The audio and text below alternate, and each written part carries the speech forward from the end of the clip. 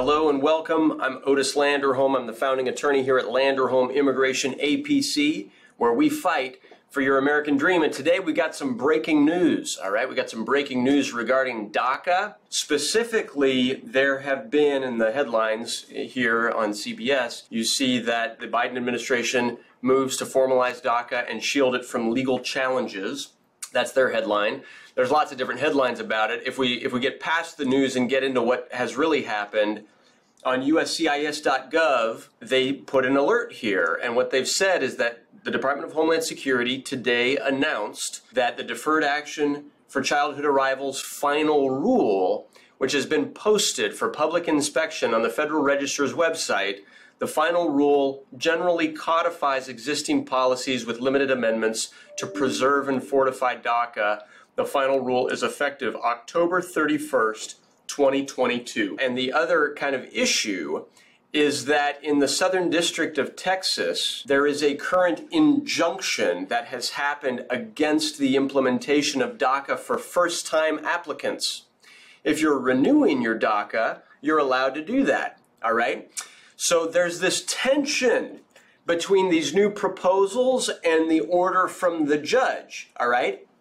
Hopefully, these new regulations satisfy the judge in the Southern District of Texas that's going to be deciding whether or not to lift that injunction against accepting initial DACA requests.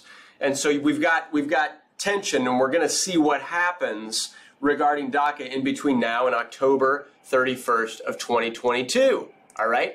If you want to see the actual full document, it is a 453-page set of regulations, and basically what it's doing is it is codifying, it's writing down and putting it into the Federal Register the same basic criteria that was implemented at the time of DACA's original passing back in 2012 under the Obama era, okay?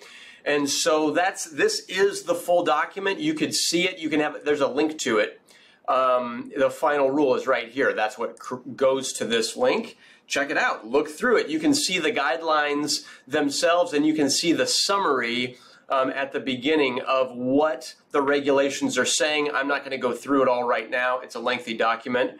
It's worth looking at if you're interested. The shortcut version of it is what are those basic guidelines, all right? Remember, what is DACA? It's basically deferred action. It's not a green card. It's not a permanent benefit.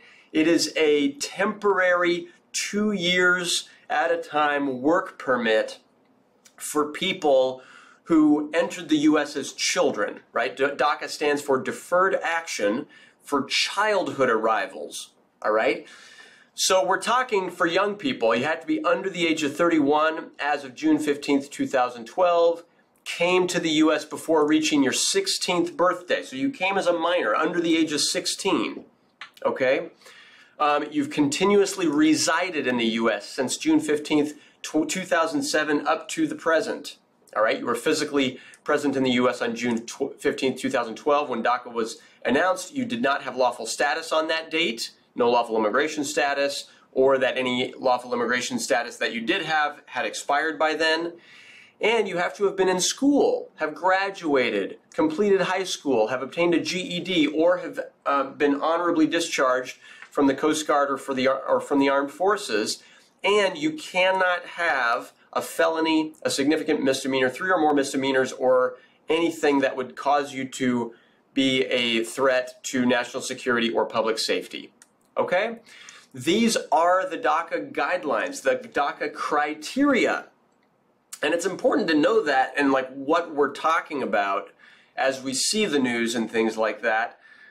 So hopefully for the DACA eligible community, hopefully we can get these regulations implemented, and hopefully we can lift the injunction that is currently in place in the Southern District of Texas, and hopefully we'll be able to use these guidelines to apply for a work permit, right? At least have a way to come out of the shadows for these kids that entered the U.S. as children.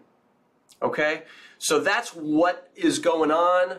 I'm recording this. It's the 26th of August, 2022. I hope this video was helpful. If it was helpful, hey, please give me a thumbs up on the video or give me some kind of a comment. And if you have an immigration case, hey, we'd love to help you. Feel free to give us a call. Best of luck with your case. My name's Otis Landerholm, Landerholm Immigration, A.P.C, where we fight for your American dream. Thanks a lot. Bye-bye.